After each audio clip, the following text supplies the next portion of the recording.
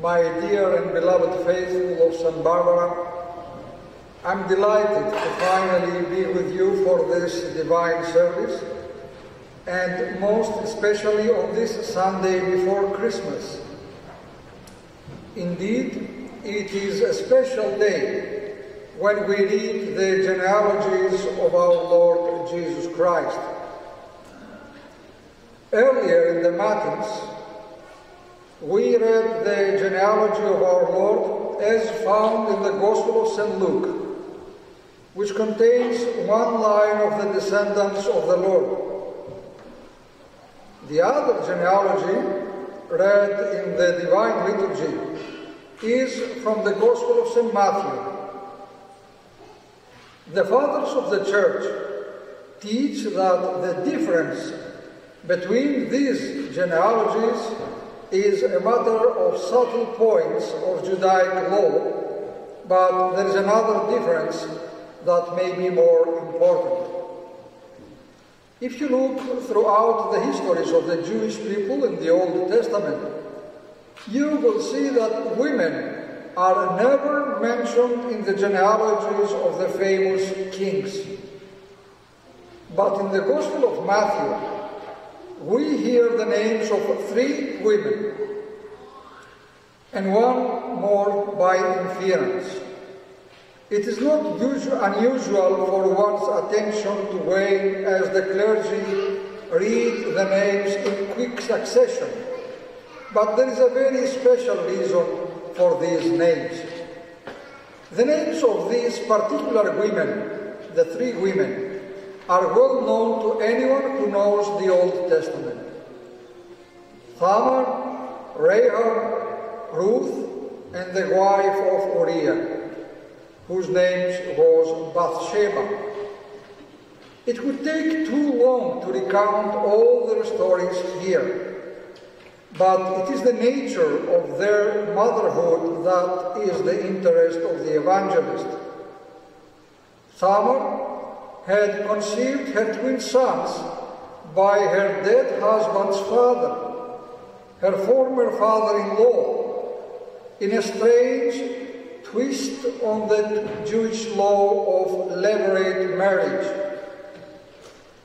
Rahab was a Canaanite harlot who saved the spies of Israel and was the mother of Boaz. Ruth was a foreign widow who married Boaz and gave birth to Obed, the grandfather of King David. And it was King David who committed adultery with Bathsheba, the last woman listed, and who was not named because of the broken commandment. But it was her son, the great Solomon, who built the temple, through whom the line of Messiah derives.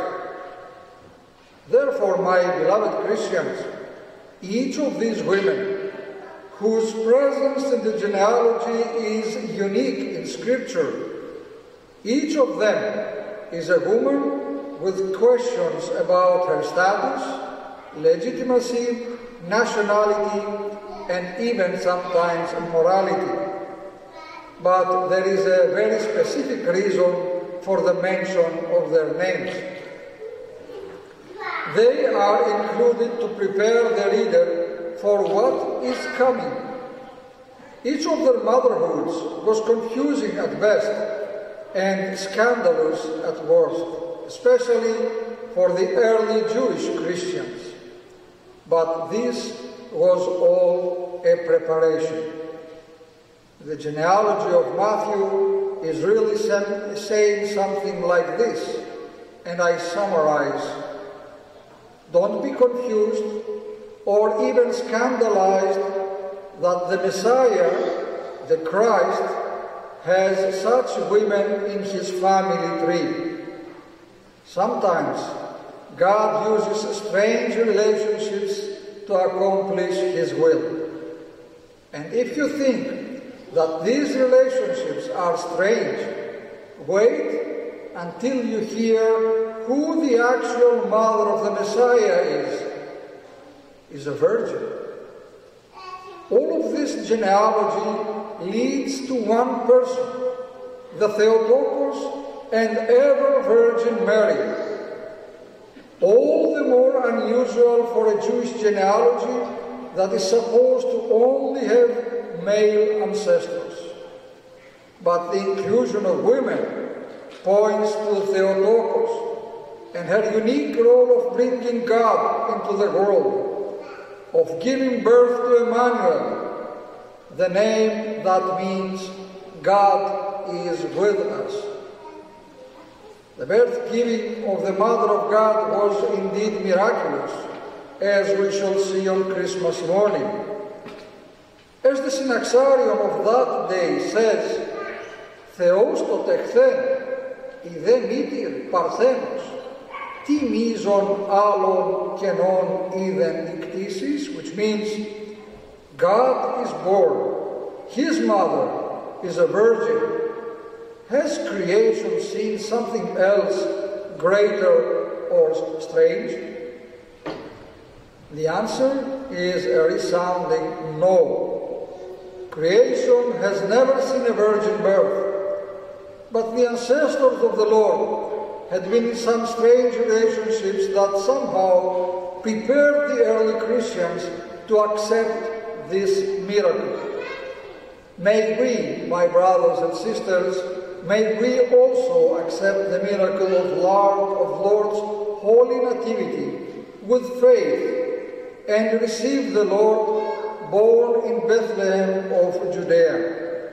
May He grant unto us a blessed feast of Christmas and a safe, prosperous, and healthy New Year. Amen.